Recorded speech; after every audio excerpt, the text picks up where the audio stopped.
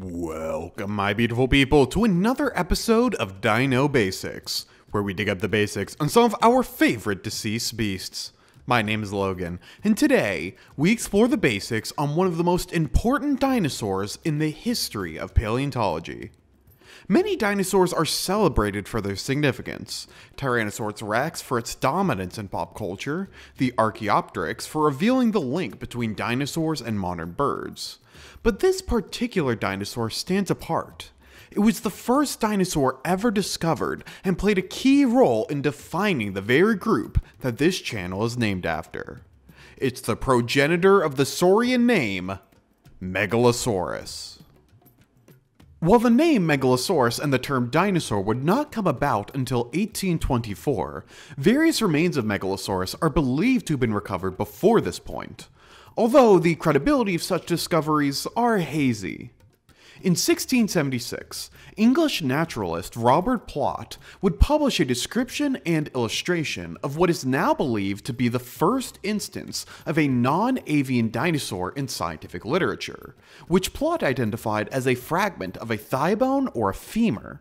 And I know what you're thinking, but seriously, grow up. This is an academic and prestigious channel. We would never stoop to such lowbrow comedy. Without knowledge of the dinosaur grouping, Plot would theorize these remains belonged to a Roman war elephant, which was reasonable, as the Romans had controlled much of southern England from 43 to 410 AD, or possibly a giant human, citing examples from the Bible, like Goliath. Regardless of which, this illustration and description would later be published in a book by Richard Brooks nearly 100 years later in 1763, where someone, possibly Brooks or another illustrator on the book, would caption the specimen with a genus and species name, technically making this the first genus and species name ever assigned to dinosaur remains, choosing to name it...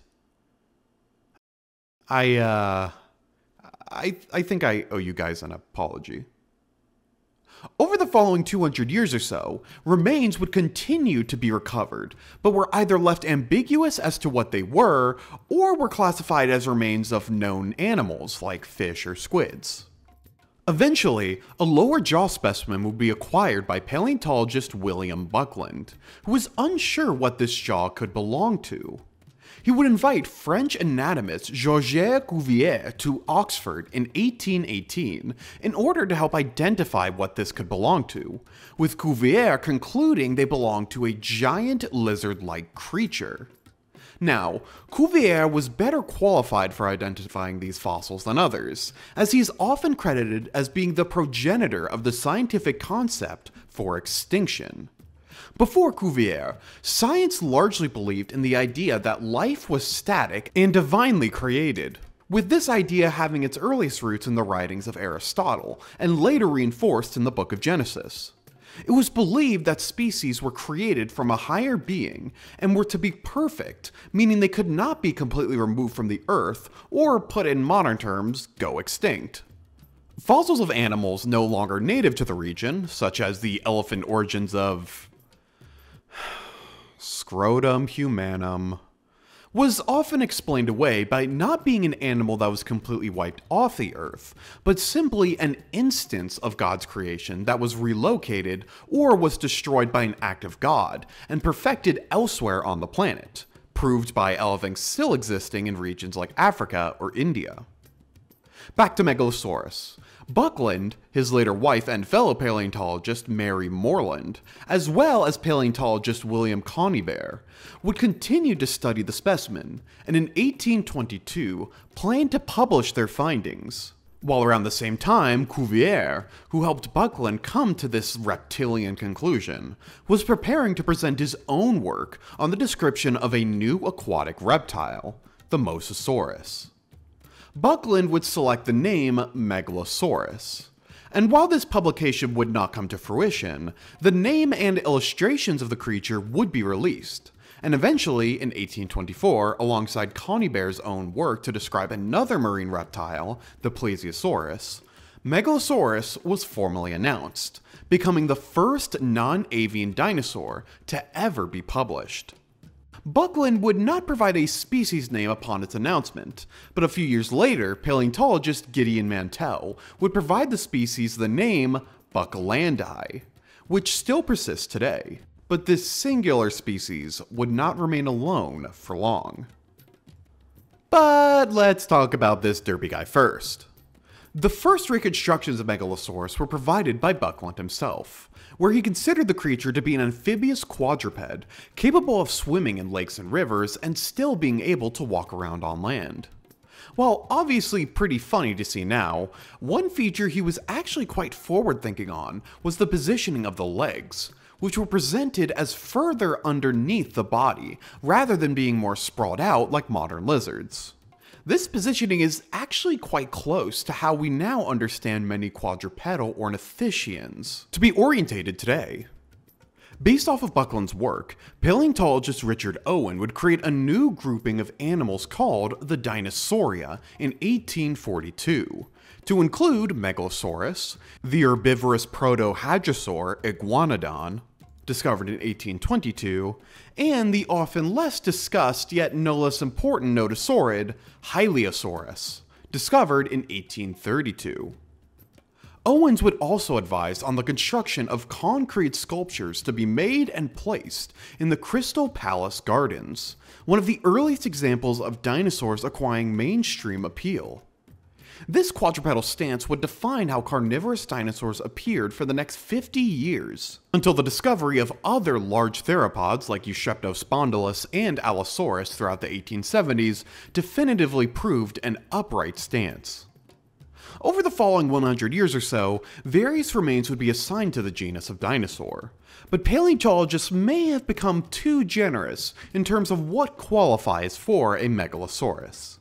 You see, throughout the 19th and going into the 20th century, Megalosaurus was seen as the typical carnivorous dinosaur. For this reason, the grouping quickly became what is called a wastebasket taxon, where remains with no sufficiently distinct features would be classified under the Megalosaurus name, as a sort of catch-all distinction. By some accounts, Megalosaurus may have reached as many as 20 distinct species, and included under these species would be dinosaurs like Metriacanthosaurus, Eustreptospondylus, Torvosaurus, Carcharodontosaurus, Majungasaurus, Erectopus, Proceratosaurus, Streptospondylus, Poekilopleuron, Magnosaurus, Sarcosaurus, Duriovenator, Cristatosaurus, Afrovenator, Chilantisaurus, Sinosaurus, Yangzhuanosaurus, Allosaurus, Dryptosaurus, Ceratosaurus, Iliosuchus, and Pivetiosaurus. Try to guess how many of those I made up. The answer is none of them, because I tried to think of a name stupider than Erectopus and just admitted defeat. Moving into the late 20th century and early 21st century, paleontologists sought to better define the grouping and cut down on the use of these wastebasket taxons.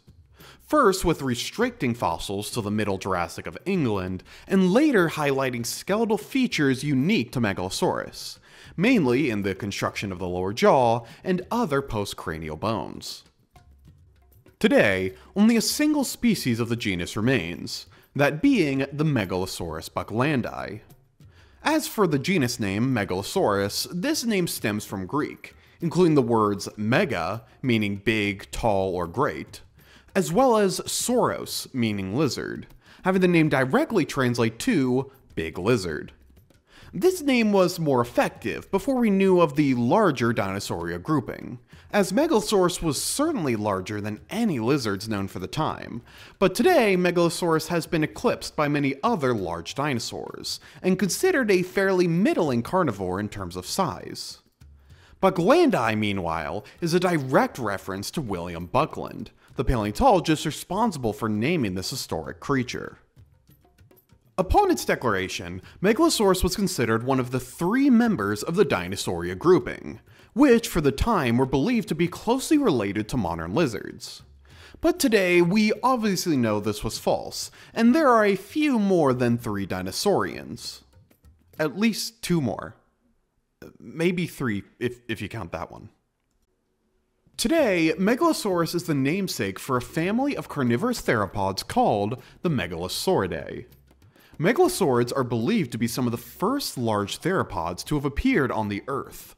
And while some have questioned their validity as a family due to unclear descriptions over the years, not too dissimilar to Megalosaurus itself, many paleontologists still recognize the group today. Their defining traits are found in subtle skeletal details, particularly in the structure of their forelimbs and hindlimbs. Based on some of these characteristics, some researchers even suggest they were close relatives of Spinosaurids, such as Baryonyx and Spinosaurus.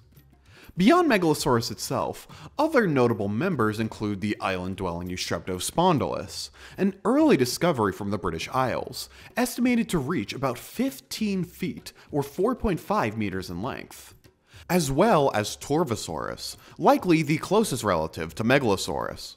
Torvosaurus was a massive predator, nearly twice the size of Eustreptospondylus, at around 30 feet or 10 meters in length.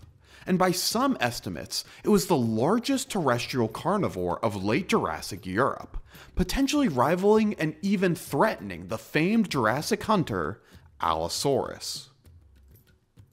Despite being considered the quote-unquote typical theropod, we actually do not know too much about the general build of Megalosaurus, due to a lack of complete skeletons found for the creature.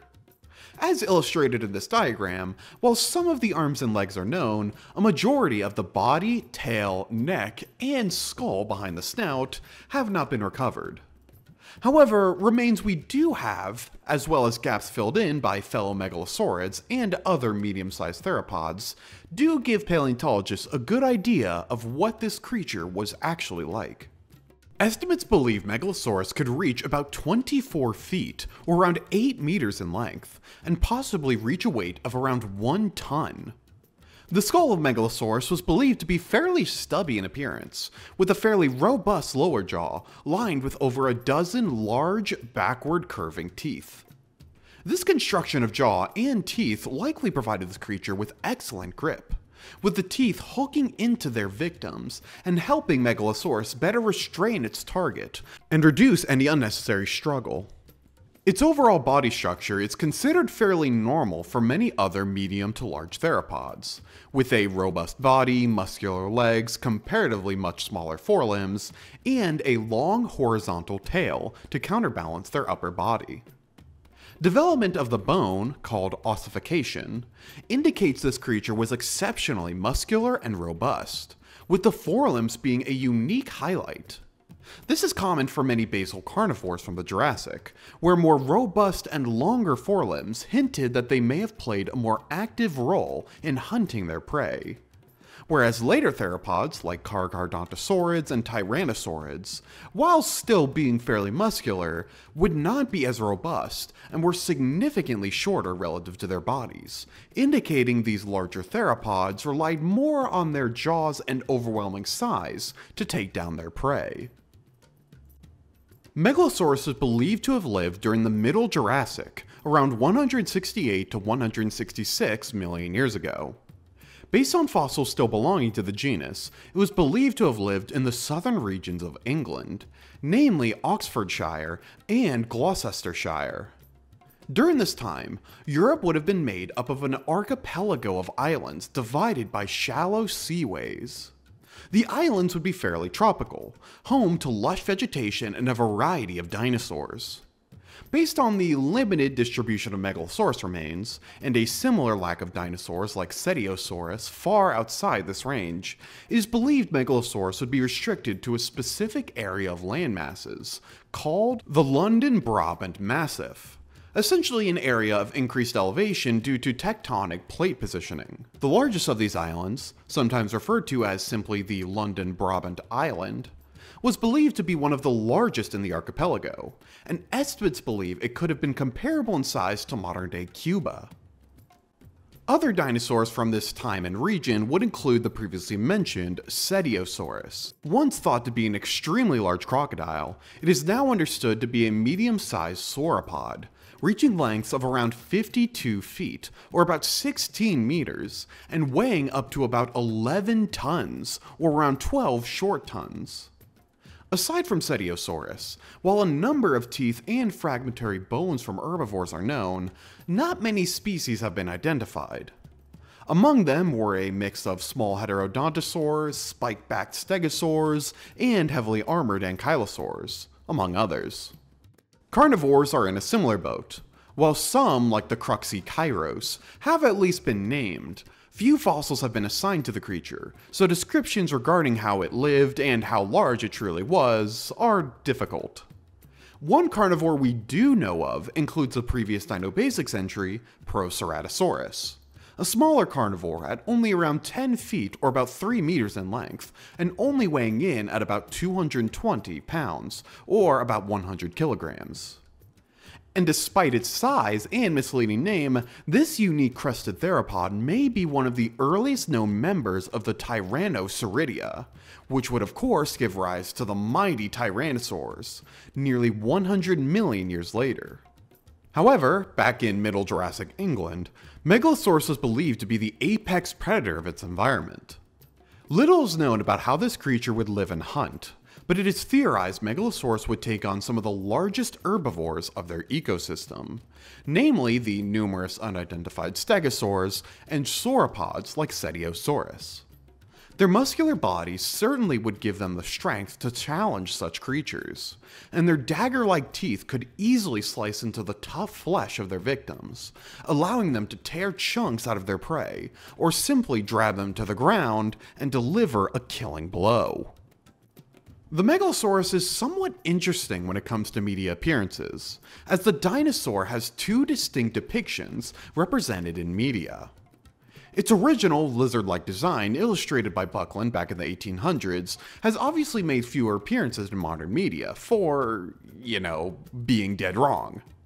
But upon its release to the public, dinosaurs became somewhat of a phenomenon, making many appearances in paintings and illustrations from time to time, and probably their most significant appearance in the Crystal Palace statues. As for their more theropod-derived appearances, this has unfortunately been more sparse.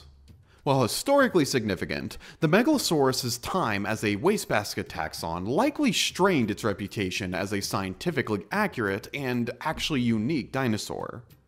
Furthermore, its typical build and lack of significant distinguishing features results in Megalosaurus having to compete with many of the dinosaurs that once fell under its name.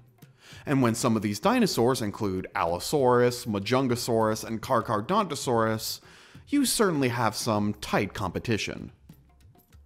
But the Megalosaurus has still received some attention. These include the 2015 documentary Dinosaur Britain, 2008's animated show Dinosaur King, and appearing in various games across the Jurassic World franchise, most prominently as part of the deluxe edition of the 2021 Jurassic World Evolution 2, among plenty of other smaller roles. As we've discussed in several Dino Basics episodes, scientific significance doesn't always translate to pop culture fame. Nowhere is this clear than with Megalosaurus. As the first dinosaur ever formally named, it holds a pivotal place in the history of the Dinosauria grouping. Yet its legacy has been overshadowed by its reputation as an overly broad genus, its relatively plain appearance compared to other theropods, and the almost comically inaccurate reconstructions of the past. Despite these setbacks, Megalosaurus remains a defining figure in the long and fascinating history of dinosaurs. I think it's safe to say, whether its appearance involves a medium-sized archetype or that, the Megalosaurus was truly a mega-nificent creature from the earliest days of paleontology. That's good to do for this episode. Thank you so much for watching, and I hope you enjoyed. Be sure to leave a comment below what you think of Megalosaurus, and if you've heard of this dinosaur before the video.